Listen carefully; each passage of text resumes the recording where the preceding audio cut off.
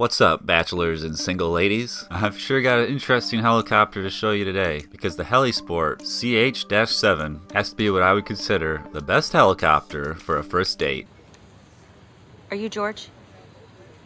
I'm Lisa. Very good of you to join me. Yeah. How you doing?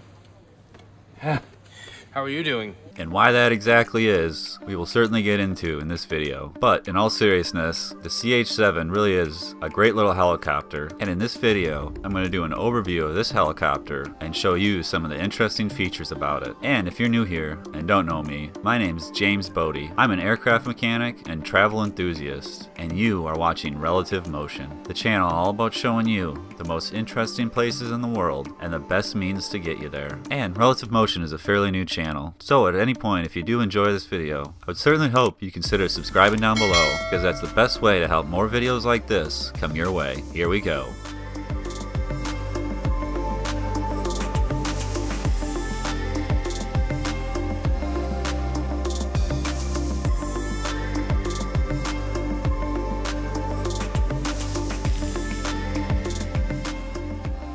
The CH7, as far as I know, is only available in a kit form. Like many of these vehicles, I'm going to start off talking about the different versions of the CH7 through the years. This is an Italian helicopter and was originally introduced in 1992 as a CH-7 Angel. At this point, this helicopter actually started life with only one seat. The Angel also came equipped with a two-stroke engine, which is a simpler, less reliable, but more powerful engine. The next CH7 model that came out was called the Kompress, and I would say much more resembles the modern CH7 than the original Angel model, and that is because the Kompress is the first model of the CH7s that comes with tandem seating. But I'll get into this seating even more a little bit later in this video. The Kompress and all CH7 models after the Kompress all have Rotax engines that are turbocharged. The 4-cylinder Rotax model that this is known as is the 914, and I think is truly a great little engine. As I've mentioned before in this channel, having a turbocharger on any aircraft is certainly desirable for increased high altitude performance. And this helicopter, having that turbocharger, certainly has that. But still being a fairly small helicopter and piston powered, don't be expecting to fly too high with this helicopter. If you don't want to assemble a CH7, the compressed model might be one of the good ones to look for, just because it is an older model. If you are looking for a used one, I think these are certainly going to be the cheaper option. And don't hold me to it, but you might even be able to get one down to $50,000 to $70,000. After the compressed model, they introduced the next model in this family, known as the Charlie model. And this model is fairly identical to the modern CH7. The big differences between the Charlie and the Kompress model, and especially what gives it that look like the modern CH7, is it has these aerodynamic skid fairings, and I believe the rear engine fairing is also more enclosed for a cleaner look, even though the engine is still not fully enclosed. The Charlie also came with a second fuel tank, which I certainly think was very welcomed and makes this helicopter a lot more practical to use, pretty much doubling the original range. And on top of it, I think because of these aerodynamic improvements, like around the skids in the engine, the Charlie model is actually slightly faster than the Kompress. But after the Charlie model, HELISPORT started making the modern model, which, if you wanted to buy one today, is the one you would purchase. And this model is simply known as the Charlie 2. And if you were looking to buy a Charlie 2 in kit form today,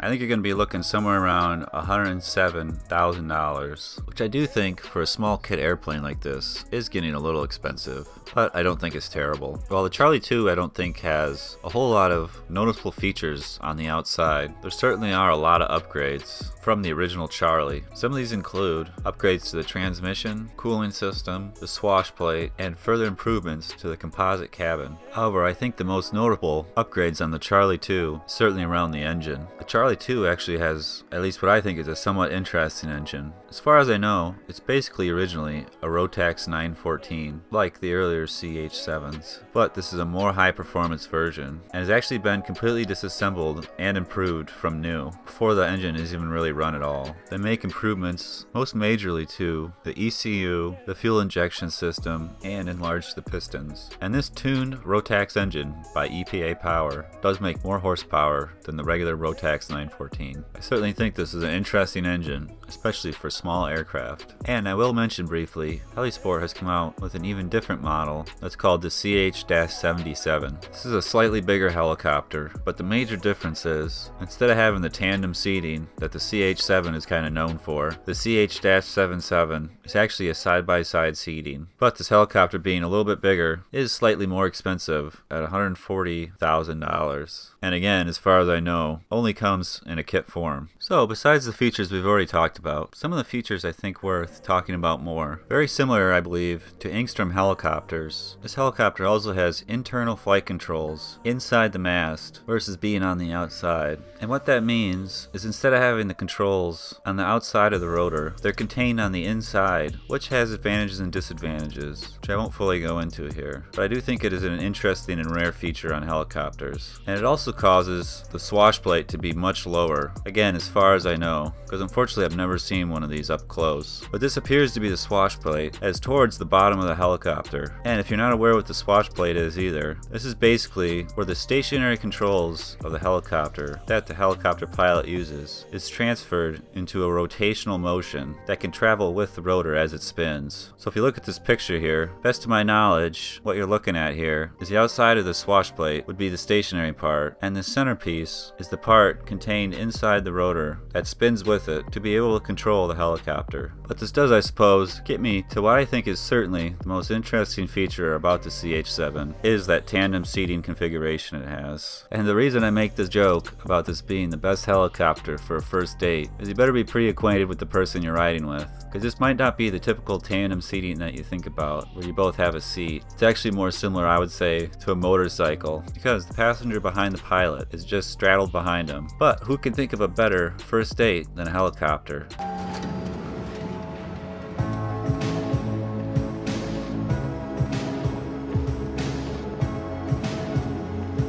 Good evening, Anastasia.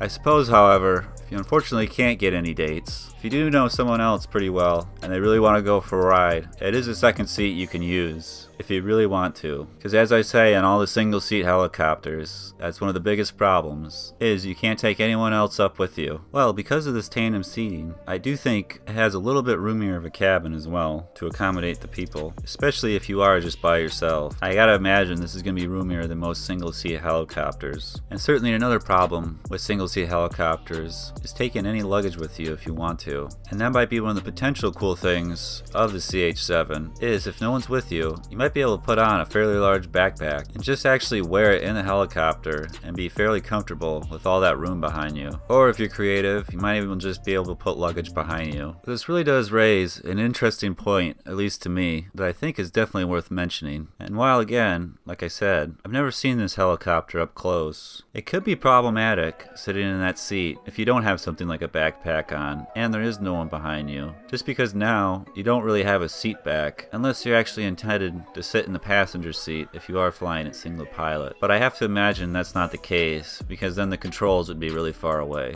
So I'll just throw this idea out there, and maybe it actually does come with one of these. But if you are flying one of these single pilot, it might be worthwhile having some sort of giant cushion put in that forms some sort of a seat back for your back, just to give you a more comfortable position in this helicopter. Because otherwise I have to imagine it's going to feel a little like sitting on a motorcycle or even a bar stool. And certainly to me, that's probably not going to be the ideal seat for an aircraft, unless you are able to get a ton of Tinder dates to sit behind you on this helicopter.